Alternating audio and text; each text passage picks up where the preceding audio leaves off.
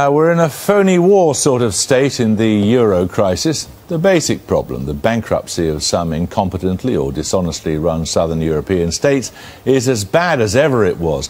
But the European Central Bank's promise to stand behind them seems to have stayed the hands of the gamblers who make or break national economies.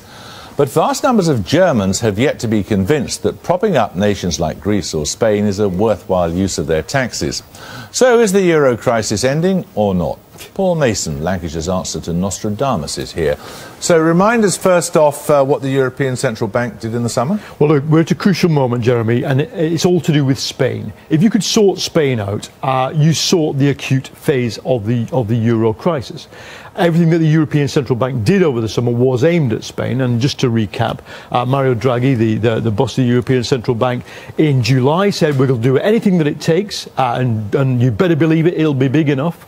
And 6th of September, he moves and he offers to buy unlimited amount of bonds from Spain and Italy and anybody else who wants to, as long as they take some kind of bailout. Here's the Spanish stock exchange. It falls by a third over the year, and as soon as Draghi speaks in July, not when he acts in September, but when he speaks in July, there it is, it's back, it's significantly back up already. And now let's look at the all-important bond yield. So this is what it costs Spain to borrow over 10 years. It's rising as the panic rises towards July, Draghi speaks, and down it's gone.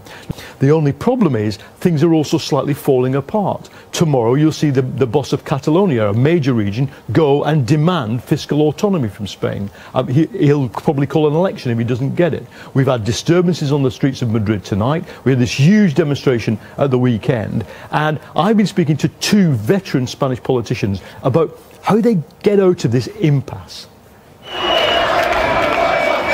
For the railway workers who took over Madrid's main station this week, time is running out. 65 billion euros worth of cuts and tax increases are hitting wages and jobs hard. That's what brought more than 100,000 onto the streets last Saturday, but there is more austerity to come. Soon, the Spanish Prime Minister, Mariano Rajoy, will be forced to take a bailout, and the conditions are likely to be tougher still. So, is Europe really prepared to throw hundreds of billions of bailout cash at the political class that brought this country to its knees? One man who helped design modern Spain is former Socialist Prime Minister Felipe González. Today, he's scathing about the Rajoy government's handling of the crisis. My impression is simply that the government doesn't know what to do. It's not just that it's doing things wrong. My impression is that it doesn't know what to do with the Spanish economy, nor does it know what role Europe should play. González believes Spain should take a bailout, but based on the austerity programme it's already agreed. It should stop waiting and propose its own solution now.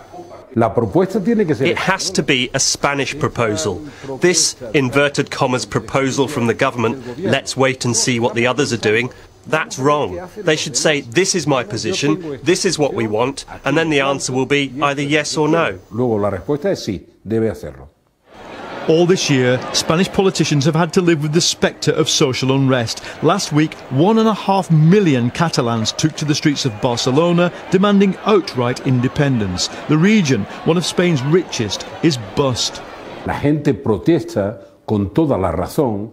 People protest with good reason because they don't know where we are heading, including the Catalan mobilisation and the one in Madrid.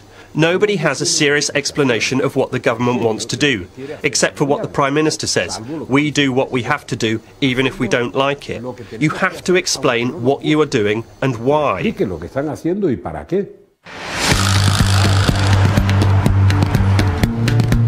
Spain's banks, part nationalised, are to be bailed out to the tune of 100 billion euros with EU taxpayers' money.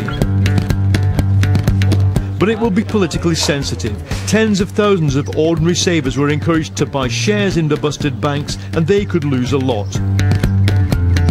But the crucial question for Madrid remains the conditions on the sovereign bailout. Germany wants them tough. Spain's man on the European Commission begs to differ.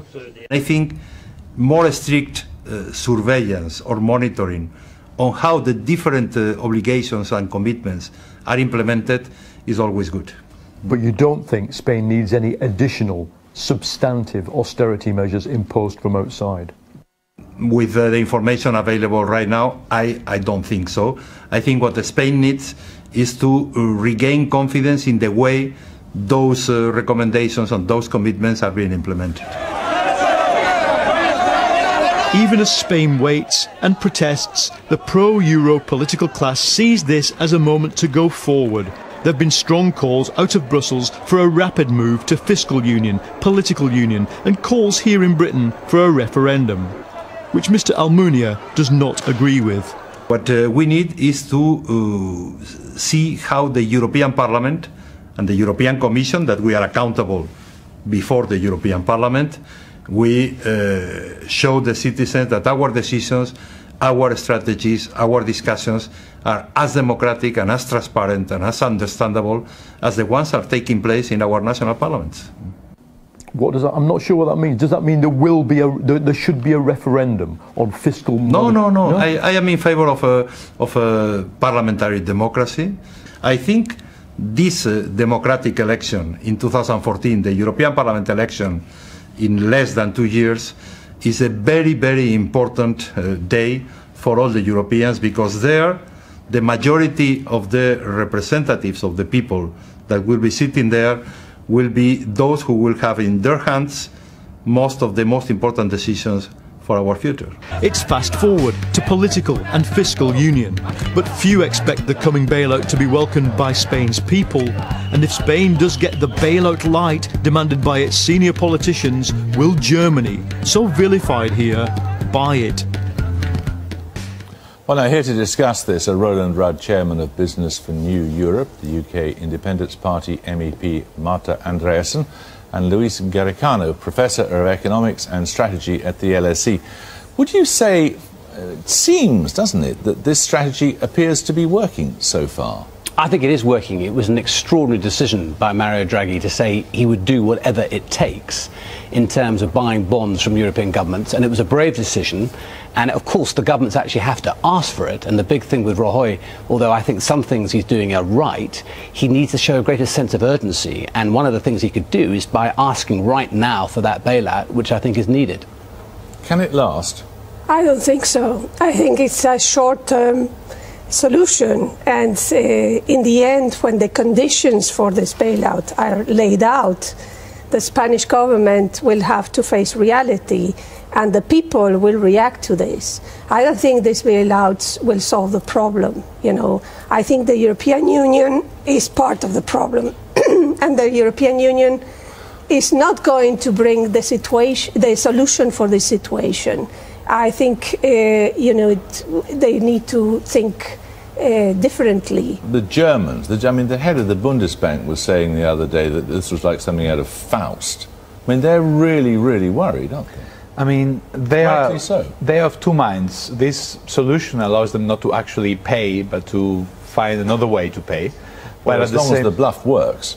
Yeah, I mean, the problem is, exactly, the problem is if you are not supporting the solution, it's not really credible, and at the end it might just fall apart. Who's going to actually blink first? And that's going to be one of the big things in the whole of this bailout. But I think Mario Draghi's made it very clear that it's sort of irreversible. Once you actually ask for the help, you get the help, you're going to have to embark on the structural reform. And I think the sort of sense of momentum that will take those countries through that will be helpful. And you're seeing the structural reform actually happen already in Spain and in Greece. It's just that we need more of it, and with more sense of urgency. Do you get the feeling that the Spaniards will accept the conditions? I mean, the government is hesitating too long. I mean, I think they really need to step forward and ask, and it's better to ask now when the situation is relatively calm than to wait for the next panic and then suddenly on a Friday night say, well, we are desperate.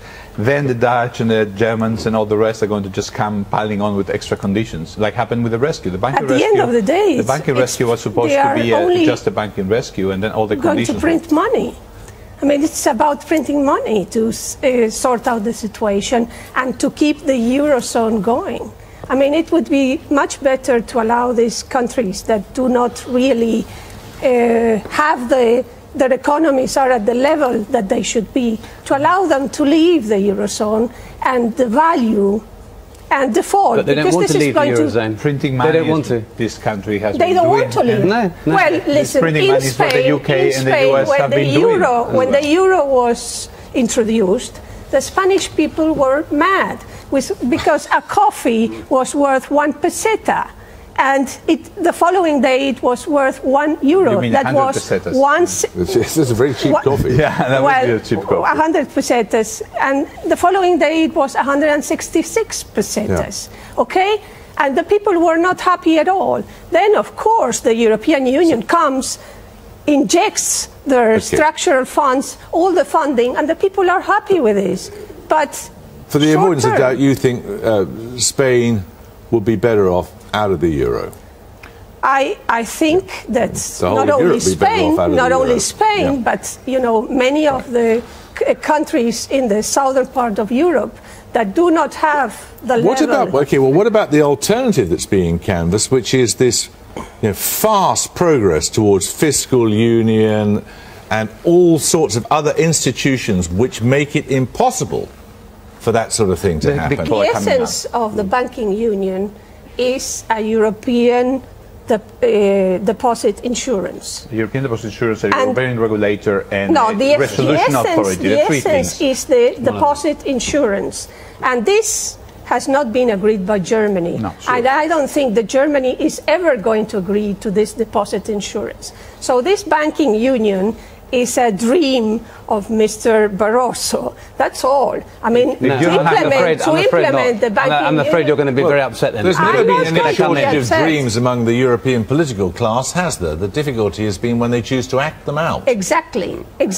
I mean, they come up and the Commission has been drawing policies and proposals for the last decade. And they have injected money, and this money has been wasted. Nothing has happened. I mean, gigantic things. Let them get a word in.